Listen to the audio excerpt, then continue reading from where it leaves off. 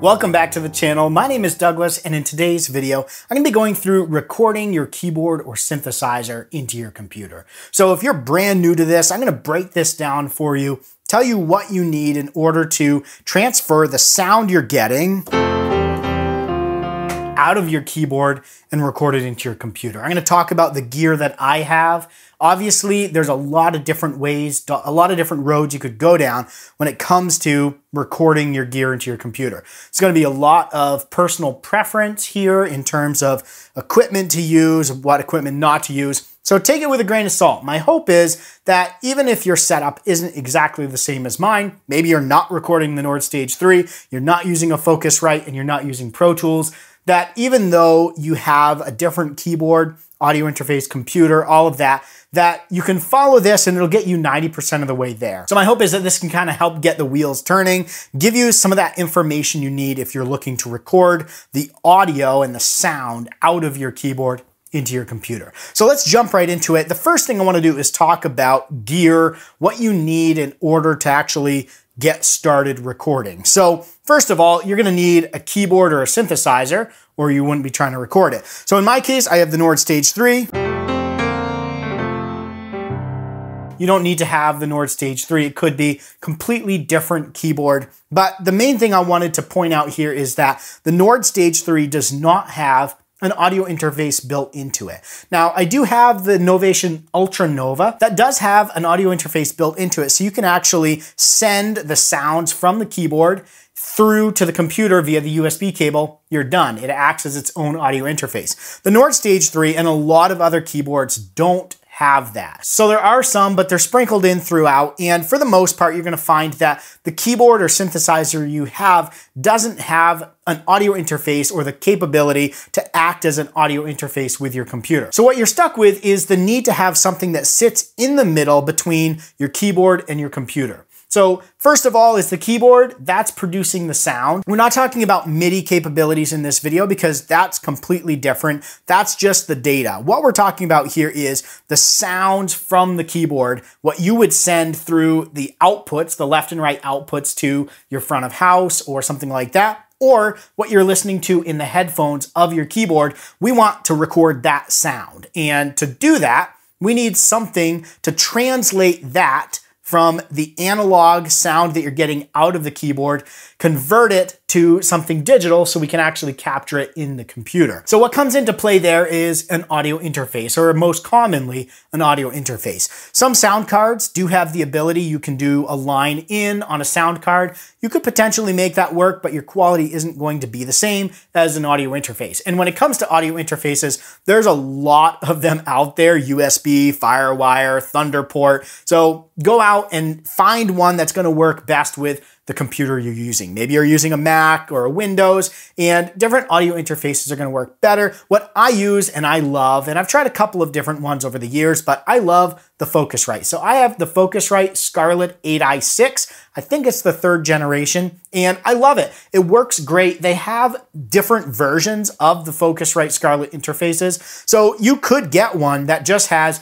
2 inputs. That'd be fine. You could do left and right. I always recommend doing stereo out of your keyboard. So left and right channels. You want 2 channels going out of the keyboard, 2 channels into the audio interface. And then the audio interface is going to convert that through USB or Firewire or whatever. And that's going to be the audio interface within your computer. So when you have your computer set up, you're going to pick that audio interface as your sound card, and it's going to have the channels that the audio interface has. So in my case, I have 4 1/4" on the back, 2 1/4" XLR combos on the front. When I pick that as my audio interface, it shows me the different channels that I have in that audio interface, corresponding to the physical channels I have actually on the interface. So that sits in the middle, right? And then the third component is the computer. So the computer houses your DAW, and your DAW is basically a piece of software. Could be something free like Audacity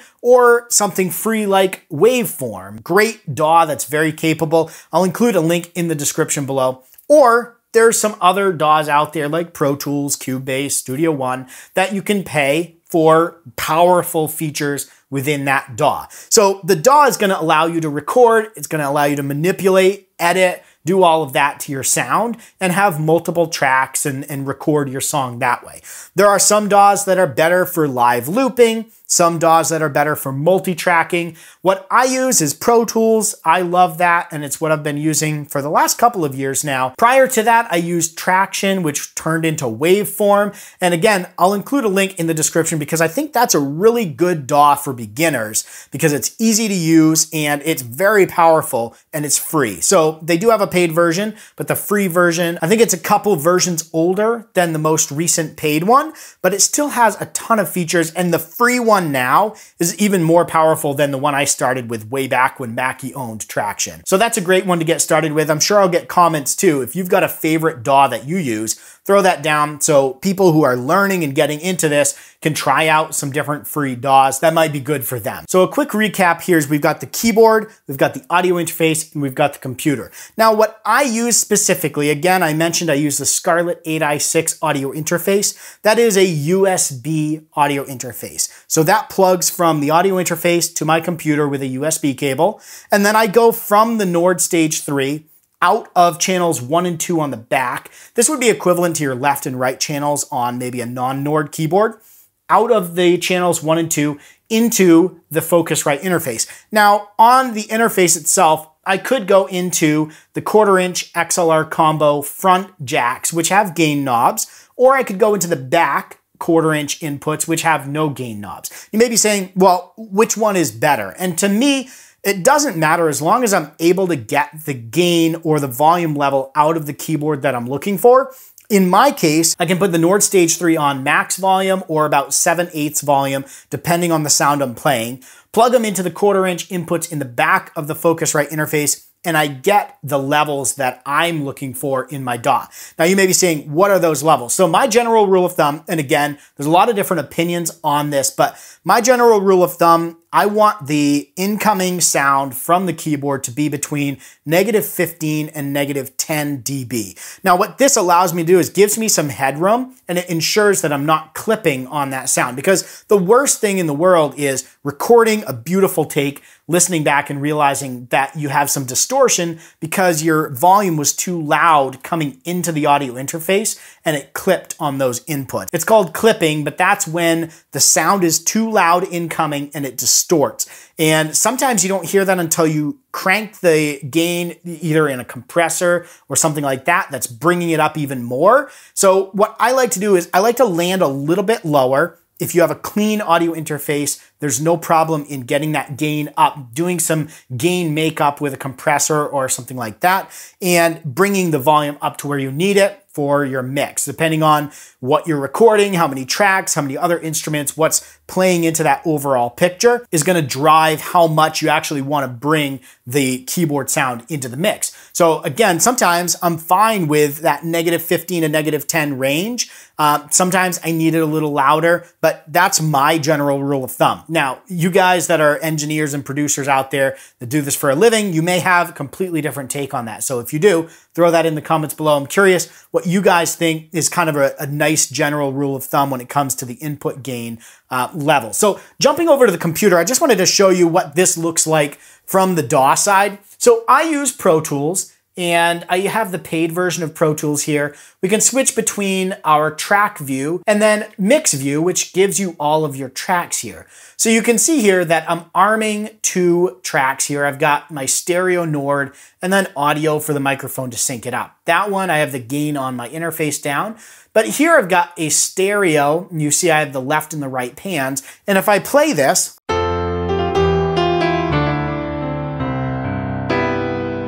and this right here is my level indicator. So watch as I play. I'm gonna play this softly. Right now we're between -25 and -20 dB. And if I play harder, it jumps up between -15 and -10. So again, depending on what I'm playing and what I've got going on in the mix, I may use a compressor to even out those softer parts of the sound.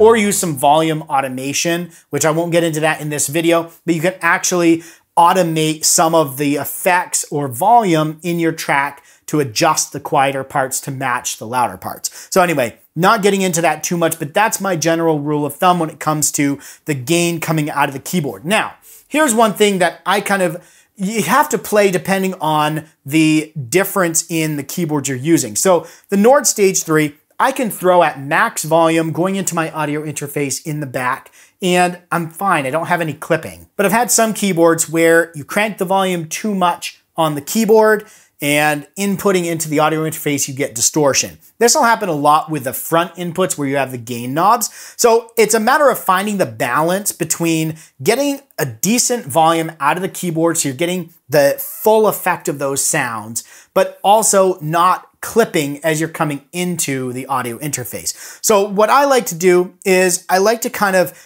play with those two. If I'm using, so in my case, I don't use the front, so I don't have gain control over the inputs. I only have volume control over the Nord.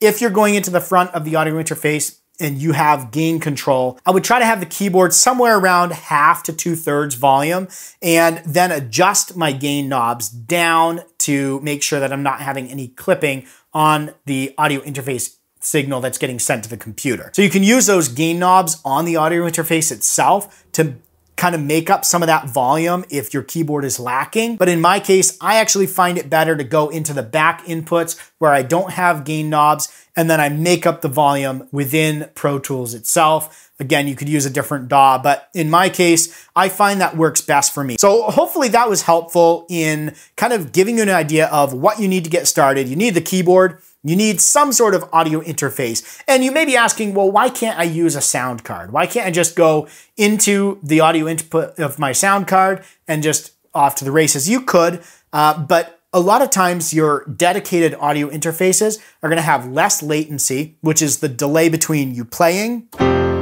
and then hearing the sound back. So as you can see here, almost no latency. There's a tiny bit there if I'm pulling a bunch of tracks at the same time, playing and recording. I will get just slight latency sometimes, but for me, I don't get a lot of latency with the Focusrite Scarlett.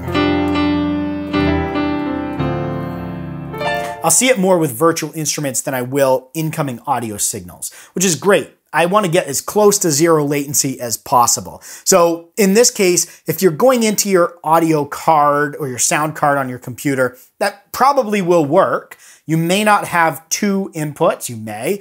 I always try to go stereo, so that may not be possible with just a single line input, but at the very core, theoretically, you could use that line input, maybe go out of the headphone, convert that to an 1/8" line into your computer. That may work, but you may find that you have latency. So you may play and that sound, you might have a little bit of delay there on that sound between when you play and when you hear back. That can really mess with you when you're playing. So I would recommend a dedicated audio interface. They're really not that expensive, and you only need one with a couple of channels in order to record your keyboard. And then from the DAW perspective, again, I'd probably recommend Waveform as an initial DAW if you're just starting out. There's some other free ones out there, but Waveform is the one I'm familiar with. If you want to go to a paid version, depending on the style of music you play, what you're trying to accomplish, I use Pro Tools, but there's a lot of other DAWs out there. I won't go into the comparison of DAW versus DAW,